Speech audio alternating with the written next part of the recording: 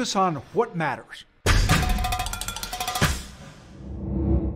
Welcome to the next installment of Axios Latino entitled Education's Curriculum for Success.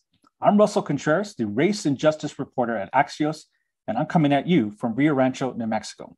And thank you to Bank of America for making this conversation possible during National Hispanic Heritage Month on how education systems are devoting increased resources to preparing students for equal opportunity and economic prosperity.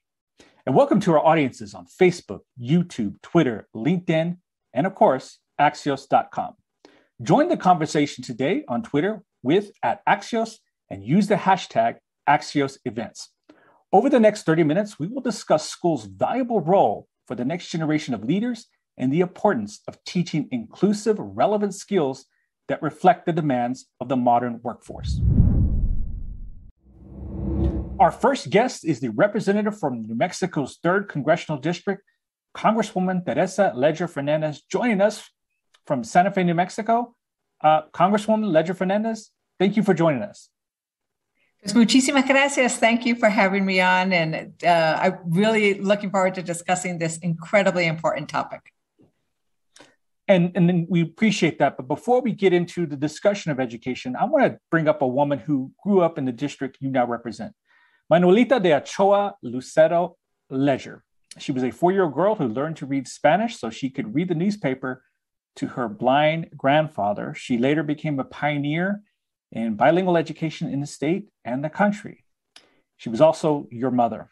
How influential was she in developing your passion for education and getting you where you are now? Well, you almost made me cry talking about her. Both my mother and father were incredibly influential.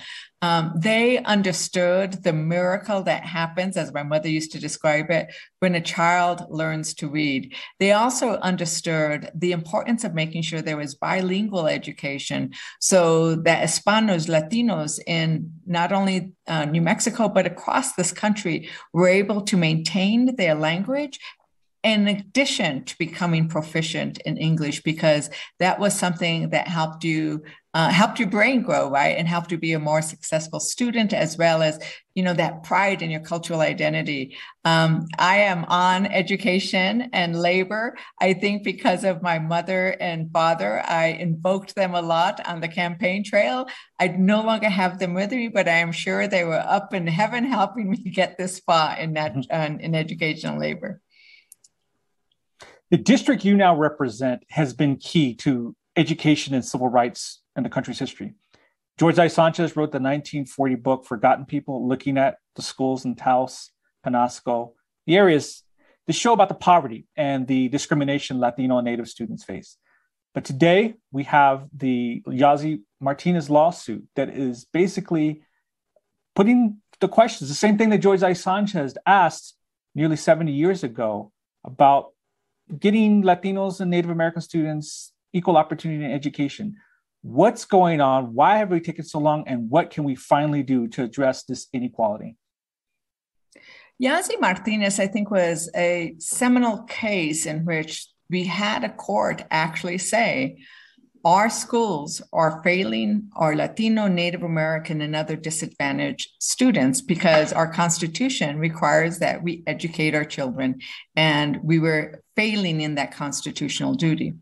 I sit at the federal level, and what I want to make sure we do is assist states like New Mexico, but it's not just New Mexico. These issues, I think, affect every school district where you have a large percentage of Latinos or English language learners, where they need to have the resources to be able to provide what those students need.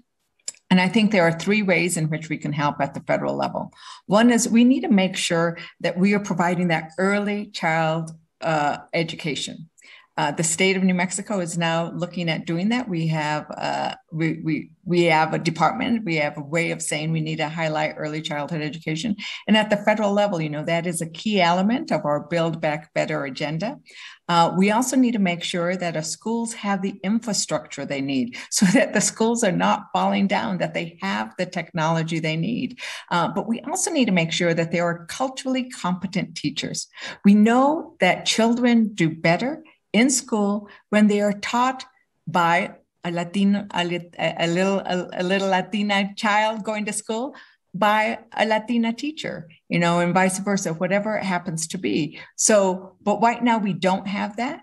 And so we need to make sure that we are training teachers that come from the community that reflect the children that they are teaching, because then that's where the aspiration starts. And finally, we need to also make sure that we invest in that higher education that our students need, partially because that's how we fill the pipeline of making sure that we have teachers who are coming from the communities where they will be teaching. Congressman, right now there is a teacher shortage nationally in places like Dulce, New Mexico, the home of the Hickory Apache, and Chama, New Mexico, where a lot of Latinos live in rural areas, have a hard time recruiting teachers. What could be done to recruit teachers in these isolated rural areas who are on the front lines of this educational equity battle?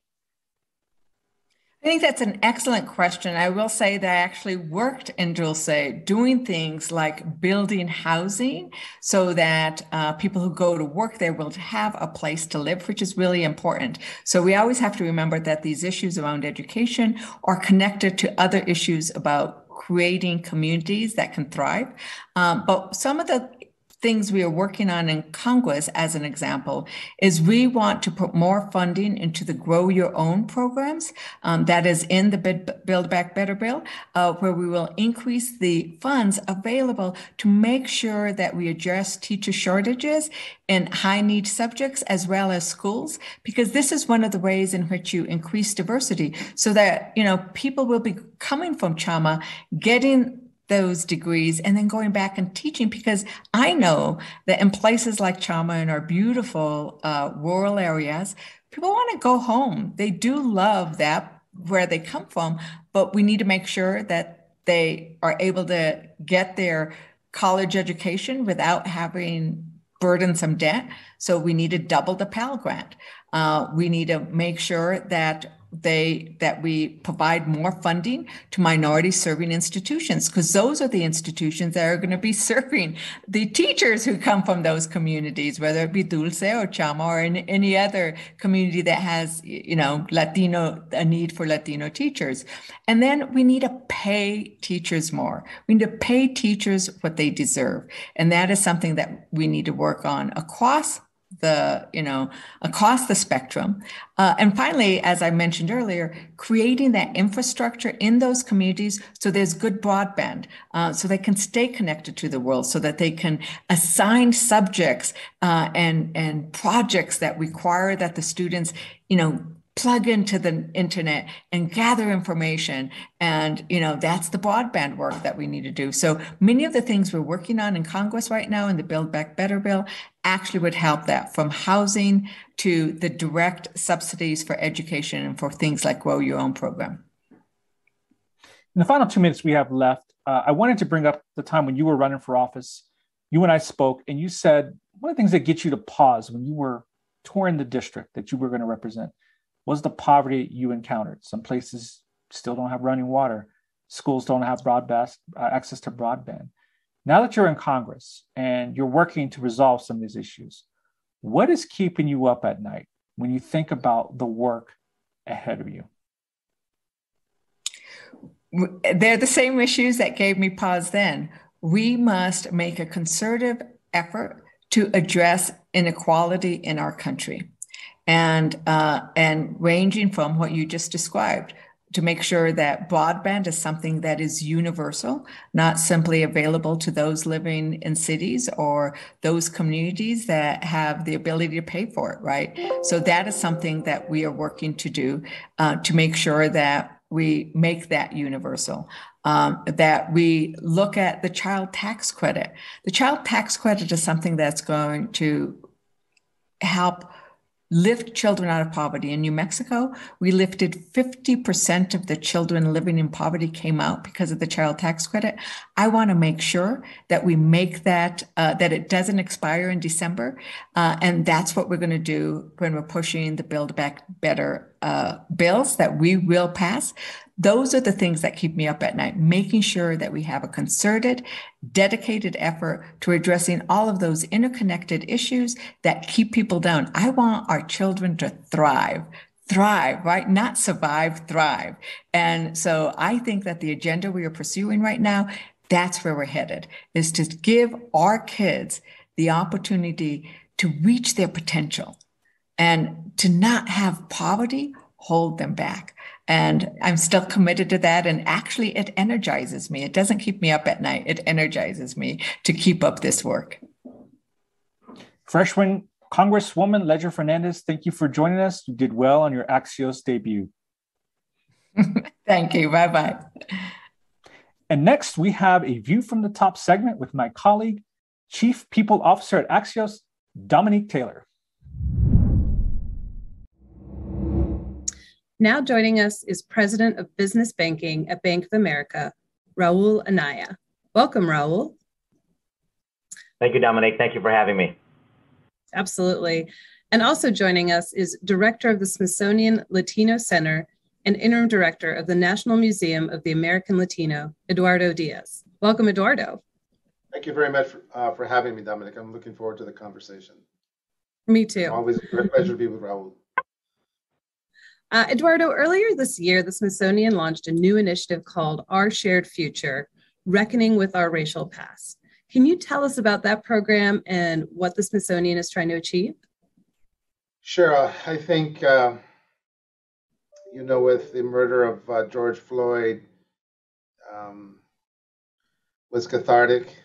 It brought to bear a lot of underlying historical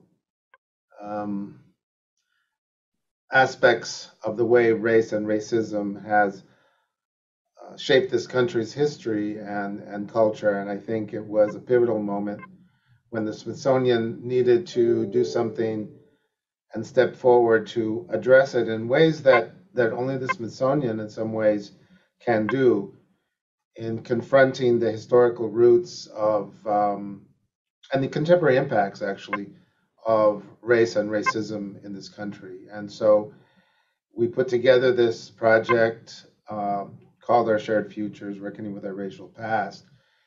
And we are very grateful, of course, that Bank of America stepped forward and provided amazing funding to support it.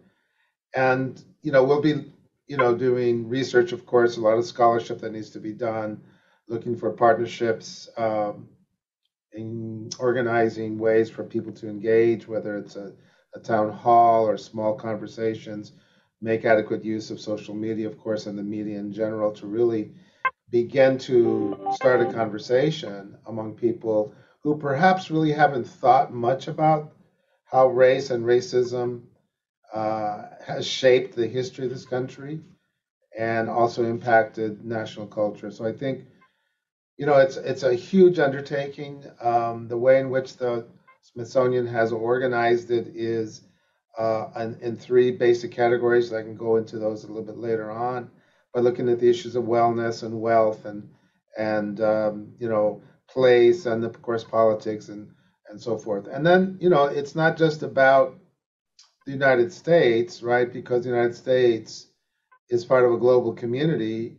And of course, race and racism also impacts global societies and specific countries in general, with which the United States interacts on a regular basis on many levels, whether it's diplomatic, whether it's economic, cultural exchanges, and so forth. So I think it's important to see this, yes, from a national perspective, of course, but also within the context of a more globalized picture.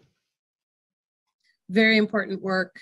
And Eduardo, conversations on race and racism take different paths depending on the group of people participating.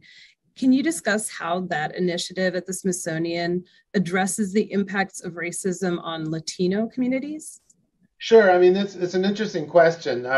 There's a book called Inventing Latinos that I just finished reading by Laura Gomez, who's a law professor at UCLA and also teaches sociology, in which she really addresses this issue of, are Latinos an ethnic group or are we a race, right? And it's a complicated question. The answer is never really clear. There are different perspectives on this. I happen to agree with Professor Gomez that, in fact, Latinos have been racialized over the many years, understanding that, you know, Raul and I are from a part of the country where we often say, you know what, we didn't cross the border crossed us. And when the border did cross us at the end of the Mexican-American War of 1848, Latinos and particularly Mexicans became racialized. Some of the things that you see, I'm smiling because they're so outrageous. Some of the Senate debates on whether or not to allow, for example, New Mexico to be a state, to let you know, the Mexican mongrels into the Union. It's pretty vicious language, right? And if that's not racialized language, I don't know what is.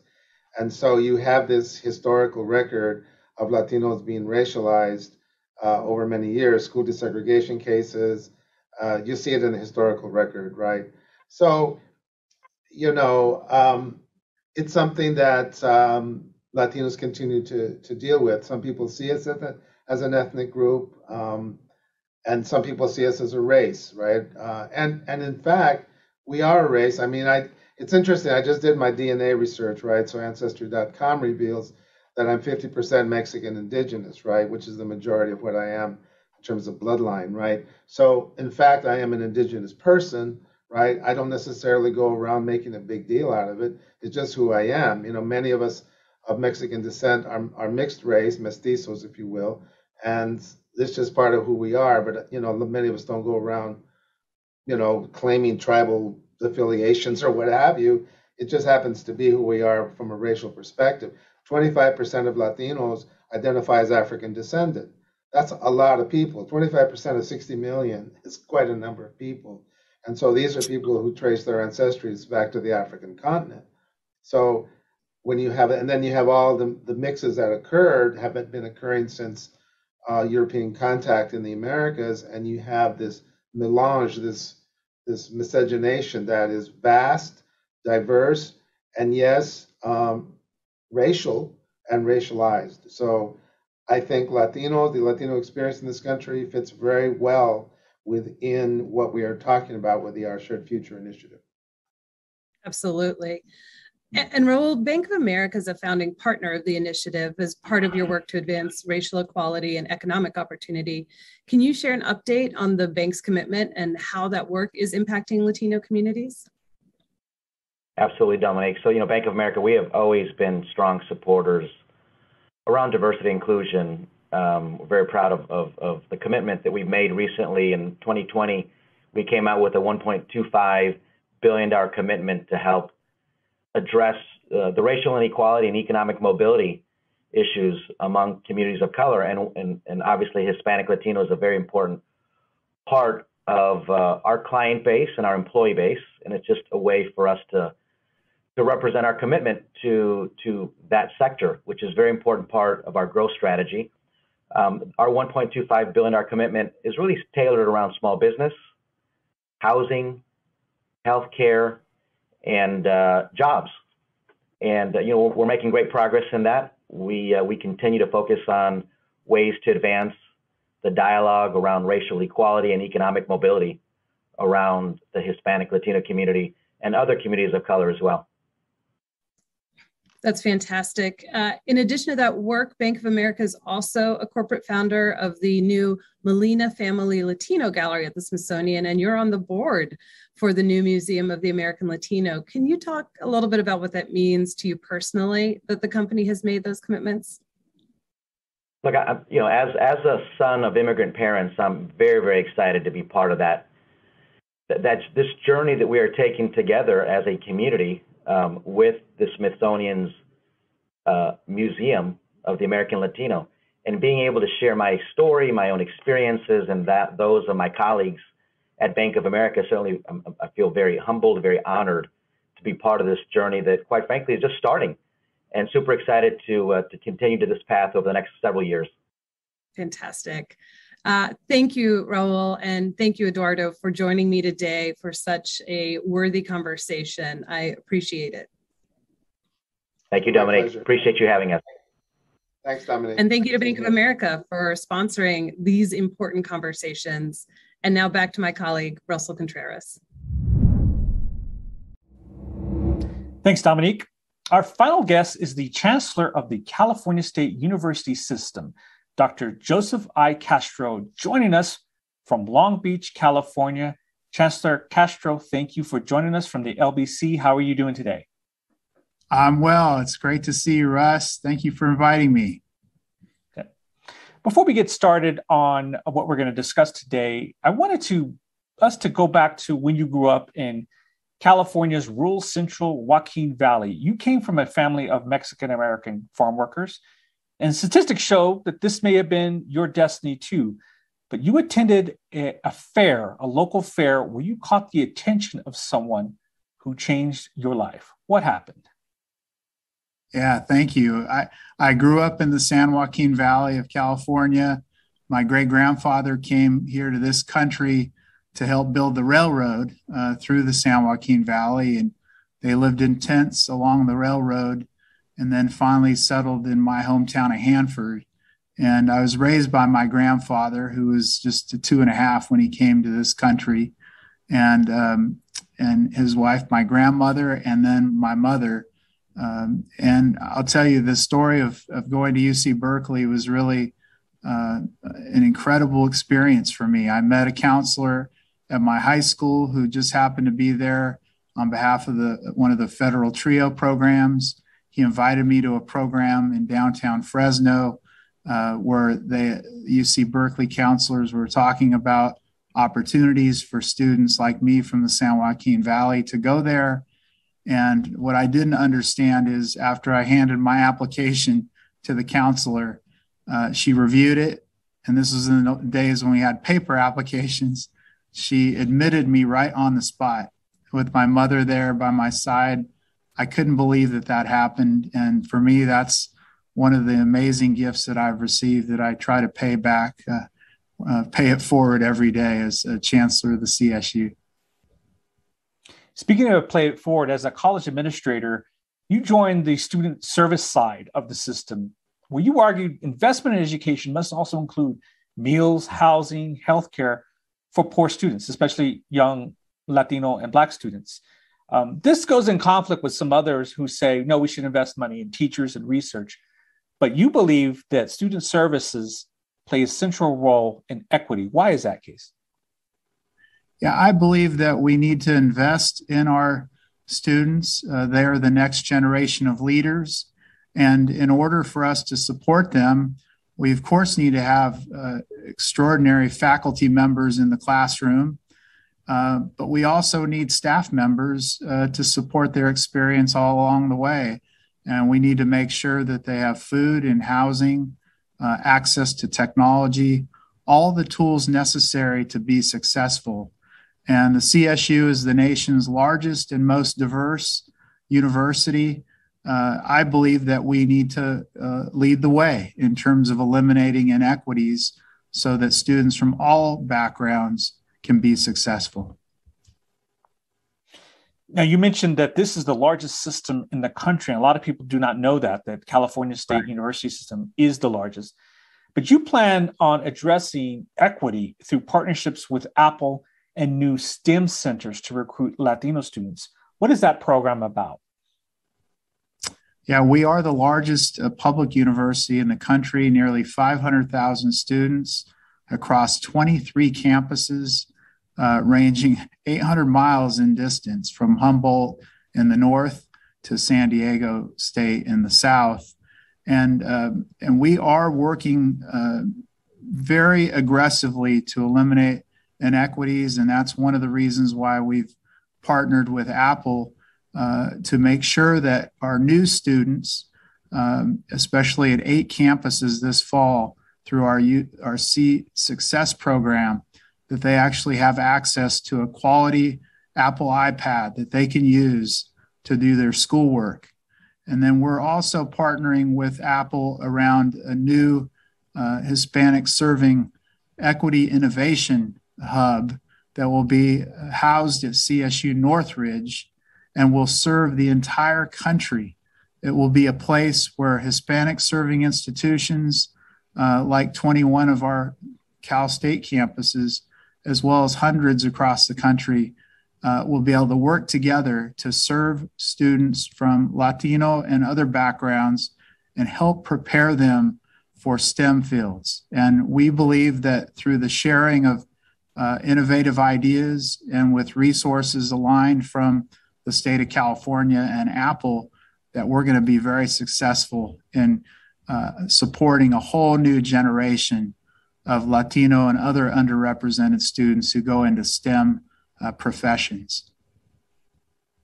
Now, the CSU system has been a magnet for immigrant students, especially dreamers, those undocumented students who grew up in the United States. You've been an advocate, and you've talked to President Biden about this, to get undocumented students access to Pell Grants. Why is this important? Yes, we serve about 10,000 undocumented students throughout the Cal State. And these are extraordinarily talented students who've done everything that they can within their power to be successful academically. And when I was president at Fresno State, many of them were our dean's medalists and president's medalists. So I know they are filled with talent, and I want to make sure that we support them along with our other students. And it's very important that the federal government provide Pell Grants to DACA students so that they have the financial support to be successful. I had a chance to discuss this with Secretary Cardona and with other members of the administration, and that's one of our highest priorities for the CSU system in Washington, D.C., is to double the Pell Grant, double the maximum Pell Grant, and provide Pell Grants to our DACA students. Many non-traditional students, to those who come out of high school, who may have left high school early, start at a community college level, and they may take a few years before they get their basics or 2-year associate's degree. The CSU system has made it seamlessly to make sure that community college students can transfer to a CSU school. Why is that important, and what should that be an example for other systems, especially for those non-traditional students?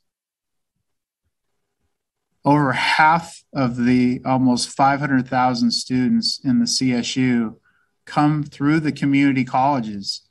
And I believe that that's a very important pathway for us to expand in the coming years. We just supported a bill that Governor Newsom signed just last week at the CSU Northridge campus, which will open up pathways, make it much easier for students from all backgrounds, especially our underrepresented first-generation students, to navigate the transfer pathway. And I believe that that's going to elevate California because we'll have more leaders from diverse backgrounds entering different professions, and it will make a huge positive difference for California and the country.